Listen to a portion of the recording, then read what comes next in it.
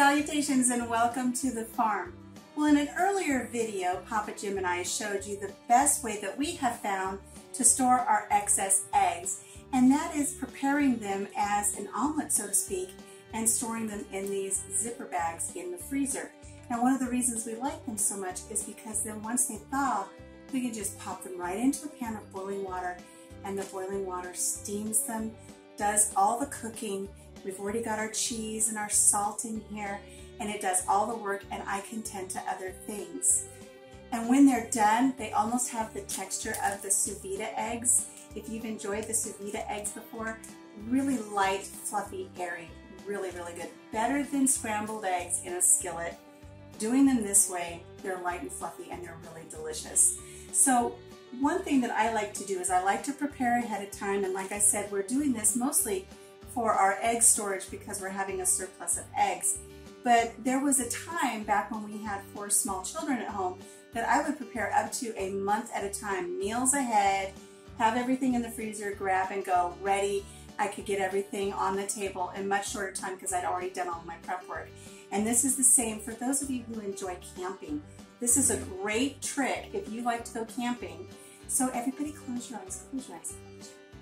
And just imagine with me that we're not here in the kitchen at the farm, but we've gone camping and the fire is going and we've had our morning cup of coffee and the kids are up and the squirrels are chirping and the birds are singing. It's a beautiful camping day. And then you hear, Mom, I'm hungry, Mom, I'm hungry, Mom, I'm hungry. Well, if you've done your work ahead of time and you've got these that you can just, when you're ready to go camping, you'll pull these out of the freezer, stick them however stick them in your camper fridge or in your ice box. What do you call it? Ice chest. In your ice chest, whatever you're keeping your food while you're going camping, and you've got these ready. And this is what you do. You get a pot of water going. We're going to go ahead and get ours. It's already been boiling, so it won't take time to bring it back up to speed. But you're just going to take, let me center this a little bit without burning myself. You're just going to take a pot of boiling water. Take your little egg concoction that's all ready, and you just set it in there. Just like that. Now, if you're over an open flame, you want to make sure that the bags obviously don't melt or anything. You can kind of fold them into each other. But that's it. You just put them in that boiling water. You let them do their work. They're going to steam for 15-20 minutes. The cheese is going to melt. The eggs are going to cook. And right now we have our tortillas warming over in our little convection oven. And so when these are done in about 15 to 20 minutes, we'll come back and we'll show you the beautiful egg burritos that you can make just like that. So we'll be back.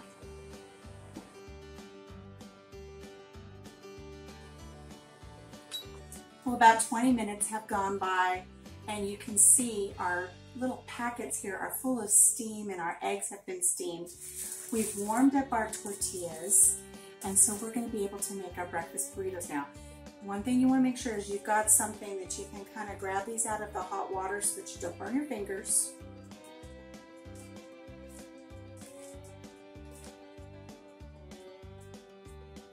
Just give them a second.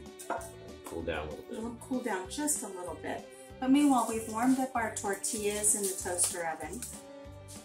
And so now all you want to do is you can just very simply open up the zipper on your bag and just plop that right out into the middle of your tortilla. Perfectly cooked. The cheese is melty. Everything is delicious. You can flip it around the way you want.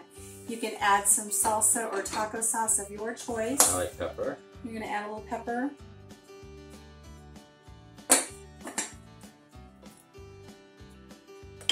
Some taco sauce. Medium. Now granted, I am going to admit we've just got the regular size tortillas. We don't have burrito size tortillas on hand today. So it's going to be a tight fit. But you can see how beautifully the eggs puffed up and fluffed up. How's that going to roll for you, baby? Let's find out here.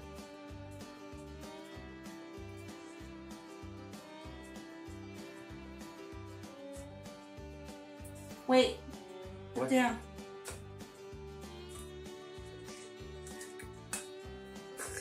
Be right back. Uh-oh. What we got I here? know that the burrito is not going to be enough for you for breakfast, so I made you some beautiful crinkle cut French fries, just like we used to get when we lived out in California. So you can enjoy those, but go ahead and try your burrito. I'm going to start getting my burrito ready. Take the hard part off of mine. How are the eggs? They're fluffy. They're fluffy, they're delicious. The cheese is right in there with them.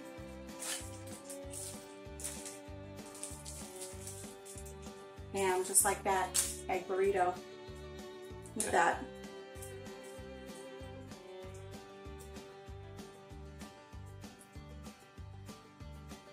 Now if you want to, you can add more cheese at this stage. You can add anything you want. You might Sure, want to burrito. take that in and see if you can twist it down to that. There you go. And get this baby to roll up into a burrito.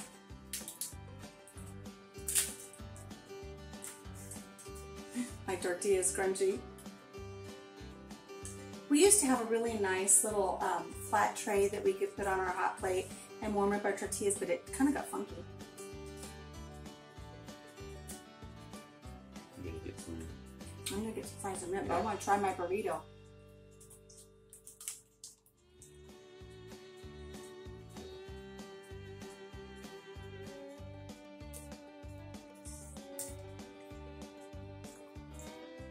Hot.